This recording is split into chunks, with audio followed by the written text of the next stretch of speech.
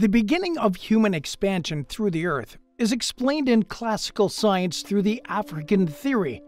For whatever reason, humans congregated in the southern areas of the African continent, possibly due to the eruption of the Toba supervolcano, a topic we discussed on another video, and from there, conquered the Earth, spreading through Europe, Asia, the arm of Australia, which at the time was still connected to mainland Asia, and through Russia and Alaska into the Americas, where they went as far down as Argentina.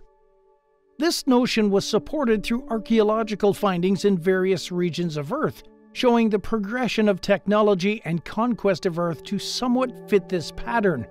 But recently, a new theory is emerging. Aided by the technological advances in DNA sequencing and new techniques in archaeological research and discovery, scientists have started to question whether these primitive humans didn't have another origin. When the European conquistadors landed in the coast of Central America and Brazil, their intent was clear. Having divided the land in the Treaty of Tordesillas in 1494, the conquistadors brought the world of Jesus Christ to the natives of the New World. What they found was a cornucopia of cultures. From the northern frozen lands of the Alaska to the jungles of Brazil, the natives were all around them. Infatuated with the native women and, for the first trips, not having brought women of their own, the Spanish and Portuguese conquistadors started to mingle with the locals, either forcefully or through a system of trade locals named escambo, or barter, where conquistadors would trade mirrors, gunpowder, steel, and other stuff for women, riches, wood, pigments, etc. Because of this intermingling and the later 500 years of European presence in the continent, the resulting DNA shows clear signs of European influence, which is to be expected. No matter how remote or isolated a current tribe seems to be, their blood has European DNA in it, probably as a result of an encounter that could be centuries old. There is a truth that one can't deny, however. When the Europeans got to the Americas, they were already inhabited. Local populations have unique DNA signatures, and the European influence hasn't been enough to silence that. The inhabitants of the American continent before the arrival of Europeans were thought to have come from the land bridge that once connected Russia and Alaska, back when the sea level was about 60 to 120 meters lower than it is today. At that point in time, the piece that scientists call a land bridge was just land, a continuation of the Alaskan and Russian lands.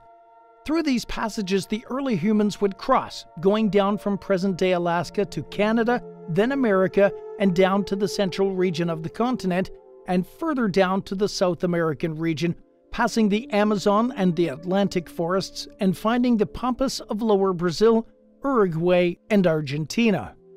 There is a lot of doubt surrounding the early conquest of the American continent by these migrating humans, but the prevailing one seems to be, did they come all at once or in pockets?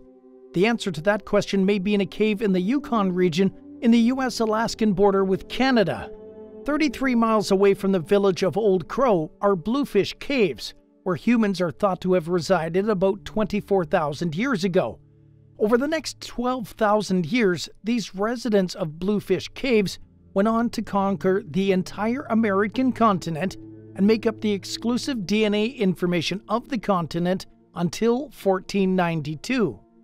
These migrations have been identified through the studies of archaeological sites around the American continent, with the theories of patterns of migration suffering severe alterations of late.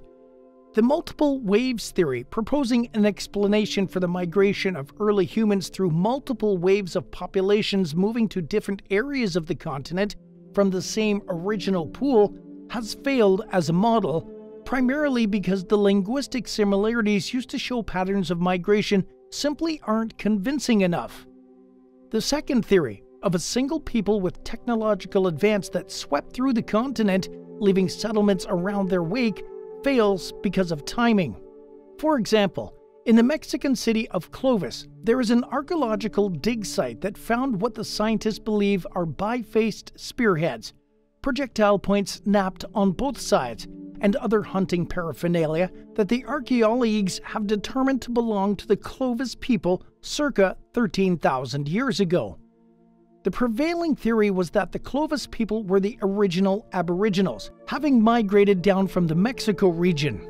But a finding of humans living in southern Chile 12,500 years ago without the Clovis technology disproves the theory of a single people generating the colonies and peoples of the continent. Nowadays, a third theory has emerged, promising to resolve the issue once and for all. The Bluefish Cave's inhabitants about 24,000 years ago were the original founders of the culture that spread down from the cold region of Alaska and went on to populate the whole American continent. An analysis of the genomes of indigenous people show 15 founding mitochondrial types not found in Asia. This suggests a time when genetic diversification occurred, an incubation lasting maybe 10,000 years. New gene variants then spread across American lands but not back into Asia.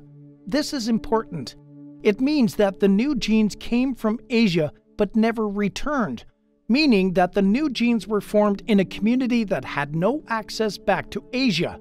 Logically, a community formed on the other side of the Alaskan arm that broke when the sea levels rose.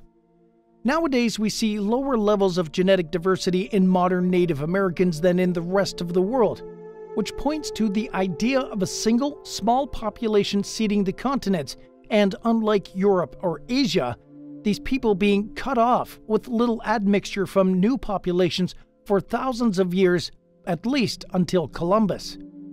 Bodies found in Montana and Washington have been analyzed to death, pardon the pun, for the last few years. The body in Montana belonged to a 2-year-old child buried with honors with a lot of weapons next to him. The body found in Kennewick, Washington, belonged to a man in his 40s, from whom over 350 fragments of bone and teeth were extracted. The funny and frankly unbelievable part of this body's story was that his origin was a motive for a court dispute, with one group of scientists arguing he was European, another saying he was Japanese or Polynesian, and another claiming he was Norse and therefore should be buried with Odin's honors. Never mind that Odin isn't a god worshipped today and that the Norse paganism was extinguished centuries ago, and that, most importantly, this dead man was thousands of years old and absolutely no value would be gained from his reburial. Still, a battle had to be fought, and ultimately the judge ruled that the body looked European and therefore would not be reburied. But when DNA analysis was done on both bodies, it was determined they were both Native Americans and relatively close to each other. These bodies prove beyond a doubt that North and South America were populated by the same people. The genomes found in the bodies more closely resemble the current Central and South American populations today than any other in the world. These similarities don't show that the genetic groups haven't moved. On the contrary, they prove beyond a doubt that genetics are hard to comprehend and can't be easily shelved into boxes. In December of 2016, then-President Barack Obama allowed for the reburial of the Kennewick man as a Native American. The Kennewick man and the Anzac boy show that the story is far from told, and there is still a lot to be learned. With so much more to learn and discover about the inhabitants of the Americas and the world as a whole, one thing is for certain: we can never stop researching. The story of today's video is another proof that science and the pursuit of knowledge are necessary, aiming to reveal the secrets of the human race and to further our knowledge of the species we belong to and to the world we live in. Earth is a beautiful place, full of wonder and knowledge to be seen and learned, and the indomitable human spirit longs for the discoveries. What do you think about this video? Leave your theories and opinions in the comments below.